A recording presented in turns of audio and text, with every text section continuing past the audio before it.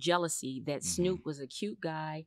The new rapper had moved into the neighborhood, and this guy would roll up and down the street, brandishing guns, trolling him. Just I mean, hating. it was always a problem because of the women. Wow.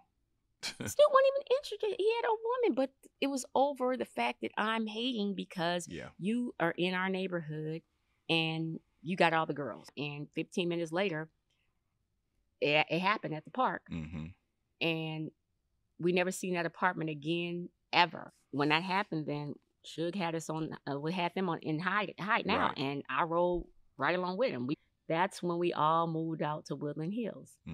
That's when Snoop was at the Summit, but we went through the whole court thing in Woodland Hills, like the beginning stages. And Brian McKnight was it was his neighbor. He used to call the police on us all the time. Music is loud. I'm like, really, Brian? I don't like your music anymore because you keep calling the police on us. You're not doing anything. He lived right next door.